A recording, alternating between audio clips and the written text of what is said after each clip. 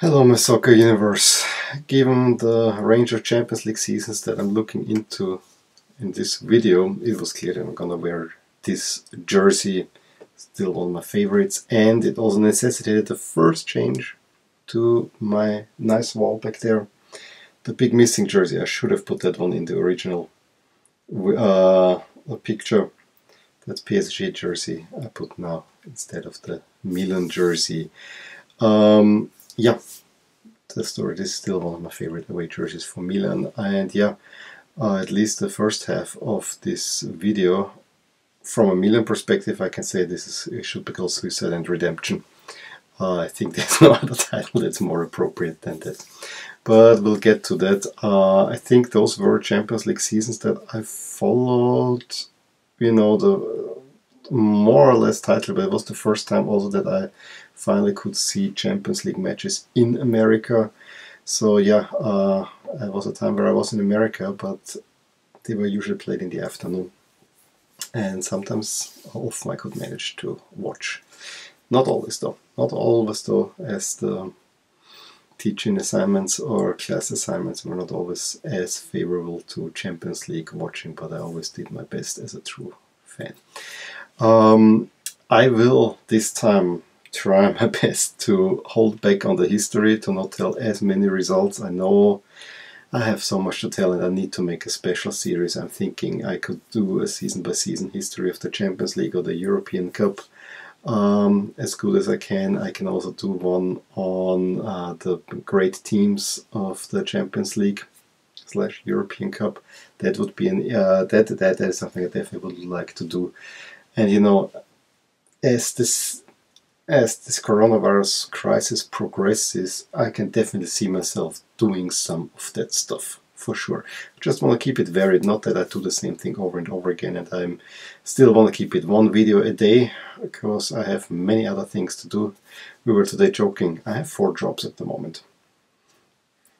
Family, my real day job, then a second job that I do on the side, and this channel. So I'm not gonna get bored. But let's look into that, and we'll start with the 04-05 season, although that one should have been cancelled. Nah, all joking aside, I think the game for that one is the final. As much as I hate to say it, the game that you have to watch, if there's only one game, you have to watch that final. And there were so many outstanding moments in that one. It's widely considered one of the greatest finals. It's just a final that I would like to forget. But everything else in that was really worth watching. Even if I look at the knockout stage, there were quite some interesting ones. There was a Real Madrid-Juventus games in the round of 16. I'm looking Barcelona-Chelsea, who have been meeting frequently. This was one of the first ones that they were meeting there. Kind of started the whole Mourinho-Barcelona rivalry. There's also Chelsea-Bayern Munich in the quarterfinals. I think those were really interesting and good games. A United-Milan affair that was a lot tighter than what the results get. Then I think if you want to see some scandal, watch Inter Milan in the quarterfinals. That was good. I'm sure the semifinals, I think there was a lot of drama between Milan and PSV. Chelsea-Liverpool, to be honest, was more defensive affair, so not all that great. But I do remember in the quarters Liverpool-Juventus as a game that had kind of everything. I remember this was probably the first one that I was watching in America really live, and how the tears came in a way to me when I could watch soccer in America, and I hear You'll Never Walk Alone. I just thought this is very, very, very special. Moving on to the next season, the 05-06. I think there's a lot of Barcelona that might be worth watching. yeah, I missed the group stage of the 04-05. I know there was Milan-Barcelona was in there. That might have been interesting. I have to say that group stage in that season, were not that many great matchups except Liverpool and Chelsea meeting again, but even worse than before. Other than that, nothing really all that outstanding, I frankly have to say. So we have to look at the knockout stages. I don't know, Werder Juventus seems like something that could be great. I know that the Bayern Milan matchups were that was an interesting one. Chelsea Barcelona, that really started to heat things up. So yeah, there are a few matchups that will keep popping up. This is Liverpool Chelsea and Chelsea Barcelona that are absolutely almost everywhere.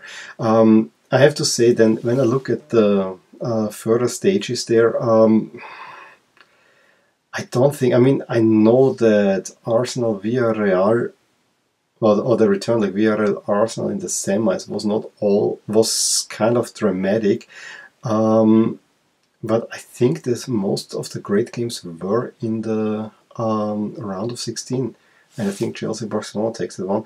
I think the Arsenal-Barcelona final is an underrated one because there was a lot of drama there that might well be exploring, if you like. I think that was not a bad final overall. I see also round 16 Ajax-Inter sounds like something that could be of interest to you.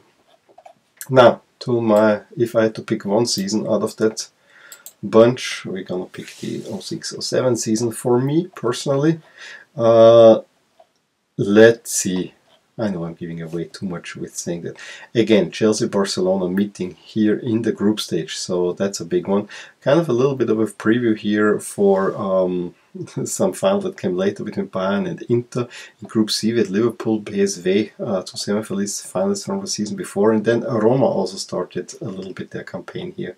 But again, there is not a great group. Nothing really that exciting, so we go straight to the knockout stage. Round of 16, Real Madrid Bayern. I think both legs are worth your time. Barcelona-Liverpool, I think also both legs definitely worth your time. In the quarters, if you want to see many goals, watch Roma-Manchester United. I think this is such a crazy matchup that I think it's really worth watching. But to me, the one that sticks out is Milan-Bayern, especially the return leg. I remember the first leg was a little bit gutted for that one, but the return leg, that was a really good game. Then continuing with Manchester United and Milan in the semifinals, and I think the game of the tournament was the first leg between United and Milan. Great soccer, absolutely great soccer. It's a game that I remember fondly. The return leg was a whole lot more one-sided, but was an absolute power performance. And then, yeah, I can watch the final all the time, but I know it was not as great of a final as you would expect. I also think that the semi-final between Chelsea and Liverpool was also not all that great again. But again, Chelsea and Liverpool meeting. There's a common thread there. In the 07-08 season, let's go in there. Let's look again at the group stage. I think again, nothing really to talk home about. Manchester United Roma once again, but by far not as exciting, so we can go straight, but really straight to the bracket. A little bit surprising was Roma Real Madrid. I think both legs are kind of sound. And the Roma Real Madrid, they have been beating all through the 2000s. That's a matchup that happens more often than you might think. I'm looking here, not really something else in the knockout stages. So let's go to the quarterfinals, where I think Arsenal-Liverpool, especially the return like Liverpool-Arsenal, is one to watch. And then we have Semi-finals. I think again the semi-final between Liverpool and Chelsea, return leg this time. You should watch. And if I had to pick one, I think the final is an underrated classic. It is a final that's a little bit near and dear to my heart because of the penalty shootout, and this is one of the craziest ones. If you, yeah, now took away, but if you watch that one, definitely see where people are aiming to and how goalkeepers are reacting to that. That's a great one to watch.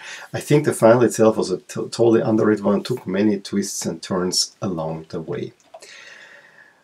But then probably my second favorite season in this bunch of five, although I have to say the 04-05 season final side was a really nice one. Again, Milan was not in that one. This was probably the biggest blow there, but you know, this was the whole Ancelotti era was coming to an end. We have Roma-Chelsea matchups in the group stage that sound like something of interest. Other than that, Juve, Real Madrid, big, but you know, I don't think it was that great. I think again, it's all about the knockout stages. Where to start? I think that Chelsea, Juventus, and Liverpool, Real Madrid are two interesting matchups. Then we had Arsenal, Roma, also a good one. I remember the return of the Inter Manchester United as one rather underwhelming. This was billed as the big one, and it was rather underwhelming. I remember that one. But in the quarterfinals, watch Barcelona Bayern Munich first leg. I think that's a great one. And then again, and now this is the real one, Liverpool Chelsea. I think the pick of the bunch is the return leg at Stamford Bridge. Great drama. But I think you also need to watch at least the first leg, some highlights to get the whole backstory there. The second best game is probably the return leg of the semi-final, Barcelona-Chelsea.